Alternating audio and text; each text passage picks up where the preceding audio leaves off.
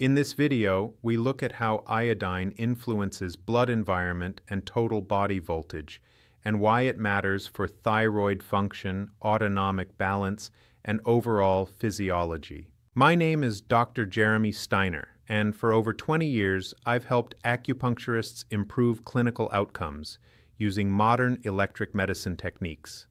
At the Electroacupuncture Institute, our mission is to equip practitioners with effective science-based tools to deliver real results. So stick around to the end, grab the free resource we've included for you, and if you find this valuable, please like, follow, and share the video. I showed you that slide where we used electricity to get the clumping red blood cells into non-clumping red blood cells. Well, there's also a similar study where clumping red blood cells and then they start taking iodine, and that also has a beneficial effect for declumping and fixing the environment of the blood, because remember, 60% of thyroid function is total body voltage, including the blood as one of our tissues. Very little iodine in U.S. farmed food. There used to be more. This is cool. It effectively treats food poisoning. So if you get home after eating dirty McDonald's, take a bunch of iodine, like 50 milligrams. You'll feel better.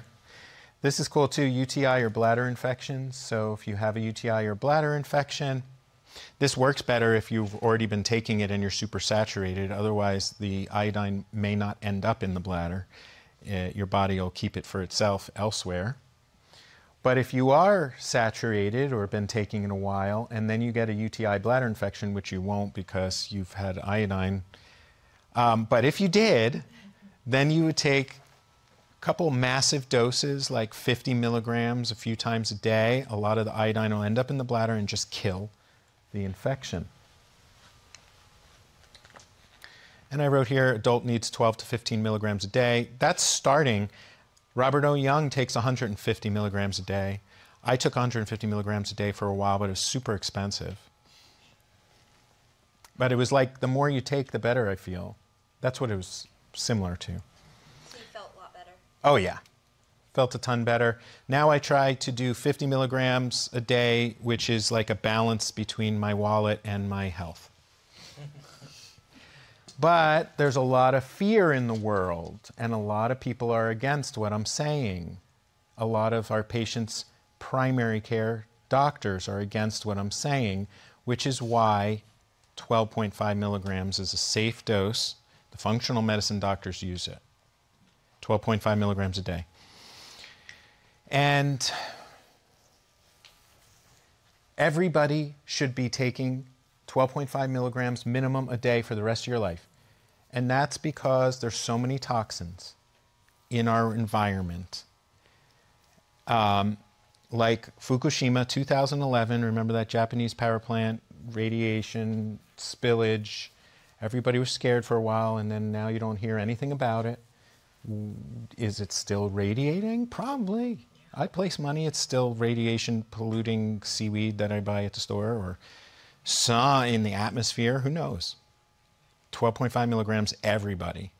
Everybody listening to me now, also try to get your patients 12.5 milligrams with cofactors. Remember, you don't want to cause Hashimoto's from taking just pure iodine without selenium. You only need a little bit of selenium. Cofactors are in multivitamins, so if they're on a multivitamin, you're okay to give them. You're generally okay, as long as your multivitamin is not GMO.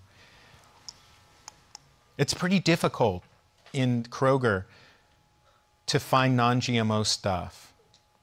Difficult, like maybe only 5%, 95% has some sort of GMO relationship. I'm still searching for non-GMO Advil. Organic. Every person should take it to prevent infections and this C word.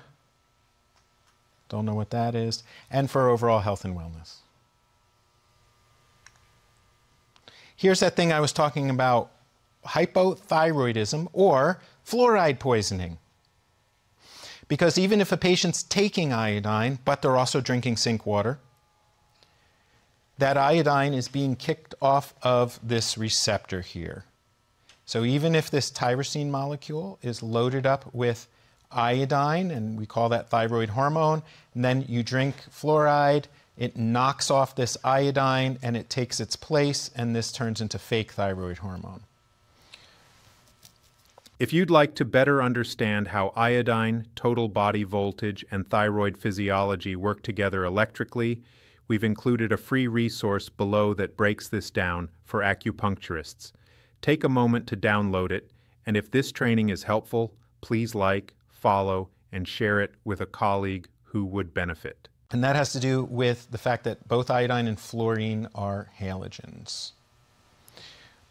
Most blood tests do not show fake thyroid hormone. It's that reverse T3, reverse T4 to show that. Now, you can get a permanent damage from the thyroid. Think about scarring, which is one of our 7 Ichi leaks. If you get scarring in the thyroid, scars displace normal cells from regenerating in that physical location. How can we get rid of that? High-dose digestive enzyme. Remember I showed you that x-ray. Let's do a treatment and break things up a bit. Who wants a treatment?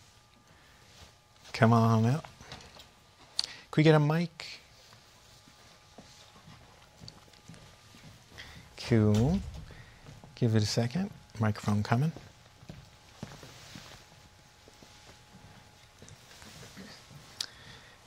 Thank you for being a good sport. Thank you. If we had a magic wand, could fix any one problem today, what would it be? Emotionally, just dropped my daughter off for freshman year of college, so it was massive emotional upheaval. Okay. What's the overarching emotion? Like I feel gutted. Gutted, so like empty? Or... Empty, sad. I feel like right here. Mm-hmm. Are you used to feeling that for other reasons in your life? No? Okay. Emptiness. Where did she touch? There. So we're starting to put a little bit of pieces together. Any other problems? Yeah, I have had pain kind of right in here on the right side. Okay, she's showing a back muscle, which I recognize as stomach spleen channel. Right there. Emptiness here. Mm-hmm. What else? Perimenopause kind of stuff. Okay. Not resting as well. Okay. Irritability. Irritability. What channel? Okay. Not resting well. What channel? PC. PC or triple energizer, yes. So we're back to the autonomic nervous system and fire channels. Do you have wisdom teeth? I had 2, and I had them removed. I had I don't remember what side, but I had one upper and one lower, and they were opposing Okay. There's sides. another correlating factor. So now we have dental as a leak. Wisdom teeth extracted. 90% of wisdom teeth extractions fail, turn to silent infections called cavitations.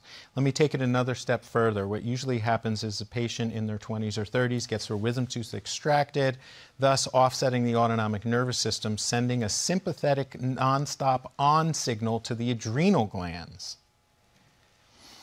which you have to turn off.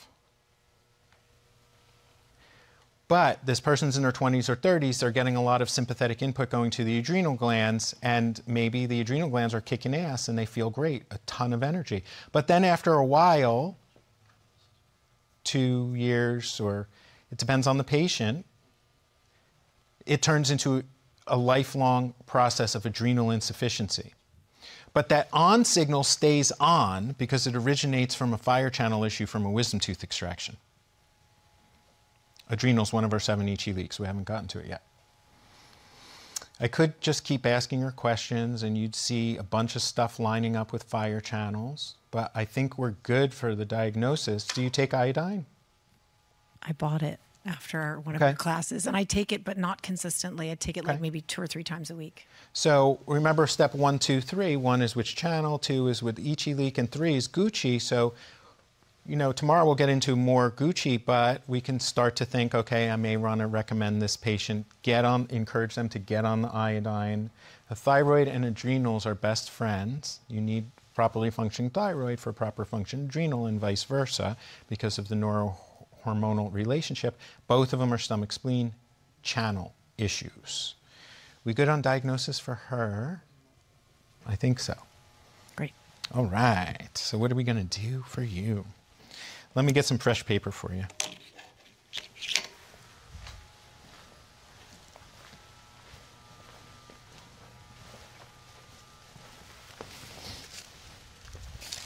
So wisdom tooth extracted, I didn't even ask. Any other dental issues, root canals? No. Mercury fillings? No. That's good. Impacted teeth? No. Okay.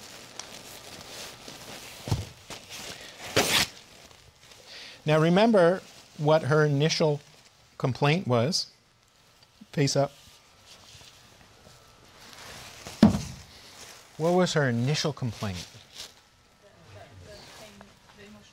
Emotion. So let's do an emotional treatment along with the other stuff. So what's an emotional treatment? Do you remember? I went over it briefly. So it's inserting qi into the deficient channel while the patient's experiencing the emotion or memory, which they don't have to tell you about, they just sit in it. So if a patient's angry and you're filling up the liver channel and the gallbladder channel, because that's the master of emotions, they can just be angry and then encourage them to be angry. And then after 10 minutes, they'll be like, I'm trying, I'm just not angry anymore. Just keep trying. You want to try and get all that anger out. This works on nightmares too, where an emotion, a stuck magnetic field is stuck in the system, causing nightmares. But when the patient wakes up, they have that same emotion that they're used to dealing with during the day because it's a stuck magnetic field. Thanks for watching. I hope this gave you a clearer understanding of how iodine, total body voltage, and thyroid physiology intersect clinically. Be sure to download the free resource below, and we'll see you in the next training.